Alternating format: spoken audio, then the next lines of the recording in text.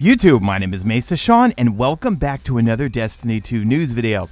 Alright folks, double dose today of news videos. I will have a video up later on the This Week at Bungie, but I want to go over a number of important things that you need to know.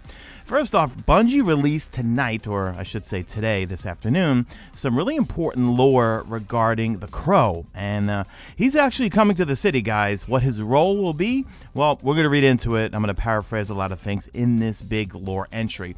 Also, we're going to talk about how the battlegrounds, the war table, and this new item called the Hammer of Proving, how it's all going to work. We're going to have different tiers of enemies we're going to fight and so forth. So let's get into it without further ado. If you enjoy this video, a like rating does help out the video, comments help out even more, subscriptions help out even more, and if you really want to become an MVP, join the Mesa Army Discord and become a channel member. We've got an awesome Destiny 2 Mesa Army community, and also we've got a Mesa Army clan that the channel members set up and run. Links will be in the description. Alright folks, let's get into it. Now last night I did cover a number of hidden things and secrets from the trailer and also a number of screenshots that we got regarding Season of the Chosen. Okay, make sure you watch that video after this one, okay?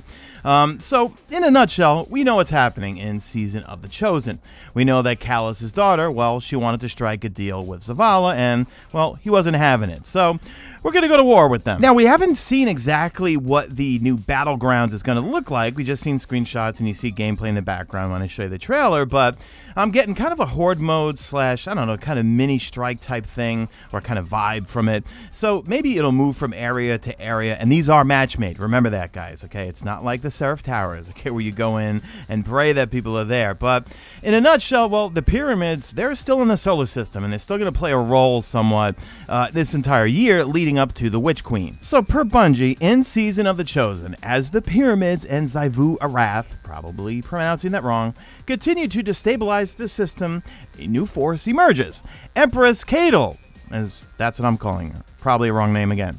Leader of the Cabal and daughter of the deposed Emperor Callus. Now, deposed does not mean dead. It just means forcefully removed from office. So Callus is out there somewhere. Anyway, well, she seeks an alliance with humanity. But when she demands more than Zavala can offer, negotiations collapse. And Guardians must become the tip of the spear that strikes at her growing war council. This item here is called the Hammer of Proving. And with this new system, I am definitely getting a Menagerie 2.0 vibe from this system, which we're going to go over, which is, it's a good thing because the Menagerie was amazing, it was fun, and also getting that loot, targeted loot, I thought it was great.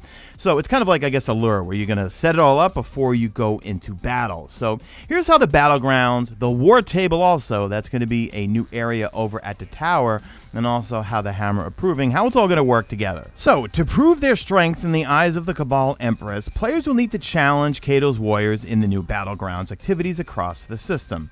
So far we know we're going to be on the Cosmodrome and also Nessus, right? Did I see anywhere else in the trailers other destinations? I don't know, I probably missed it, but let me know in the comment section. Anyway, using the Hammer of Proving to forge and socket Challenger medallions out of pillaged Cabal gold for the right to take on CAYDE'S fiercest commanders in the ritual combat. So it looks like we're going to be using this thing to, well, we're going to forge and socket Challenger medallions in it, and then we're going to be able to summon different bosses, it looks like.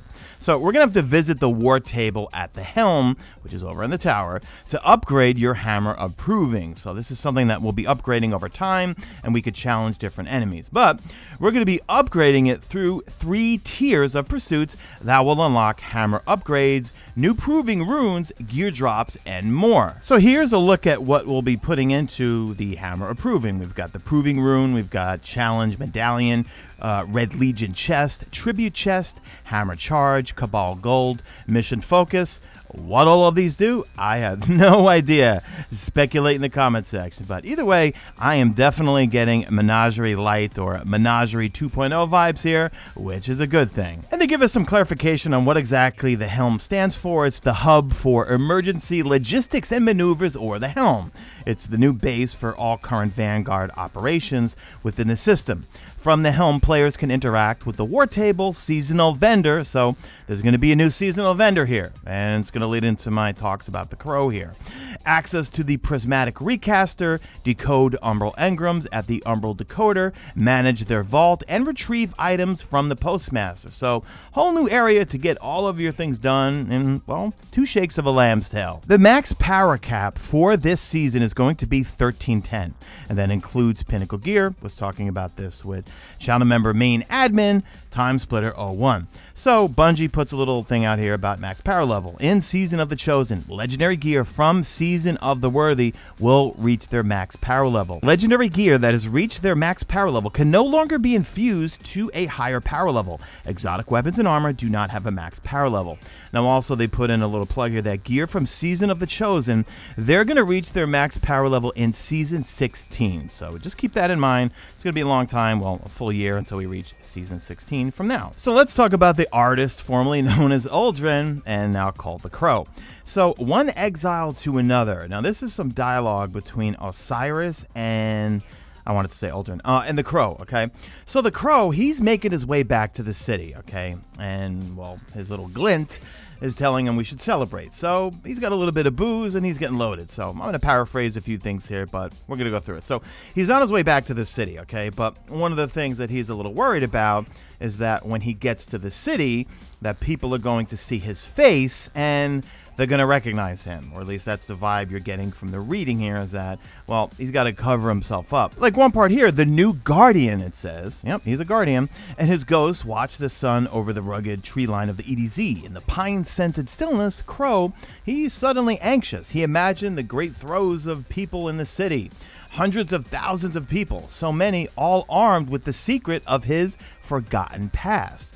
If they learn what Crow himself didn't even know, would they? And they kind of leave it at that. And the glint's like, well, what else do you want to try? And he says, well, the glint says, you could do anything you want as long as, and he goes, I know, Glint, I know, as long as no one sees my face. So they start looking for a place to go to have some food and have some more drinks. And then all of a sudden, Osiris steps out of nowhere and says, I know just a place, and it's called the Drunken Noodle. And he says, order the Long Boy Special. It's delicious. Osiris then says, we need to talk about how you're going to get into the city. And our first priority is, well, to get you some new clothes. And I think that's why we see his new outfit there on the left-hand side of the screen. And Crow looks down at the sigil of the spider on his chest and says, probably a good idea.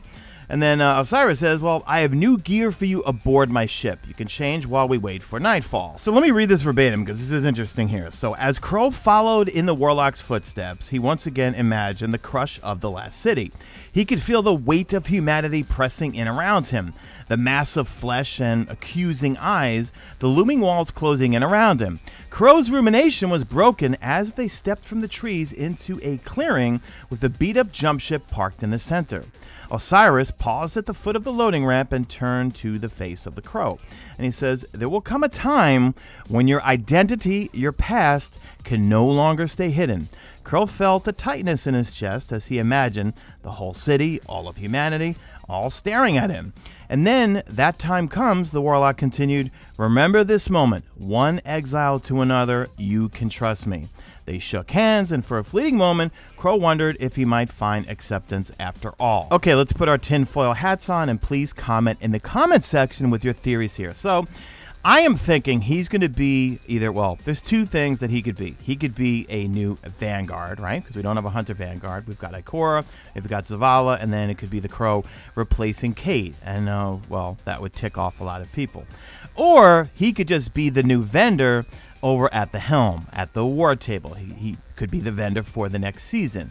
What do you guys think in the comments section? But either way, he's coming back to the city, but he's going to be cloaked and disguised, and people are not going to know it's Uldren.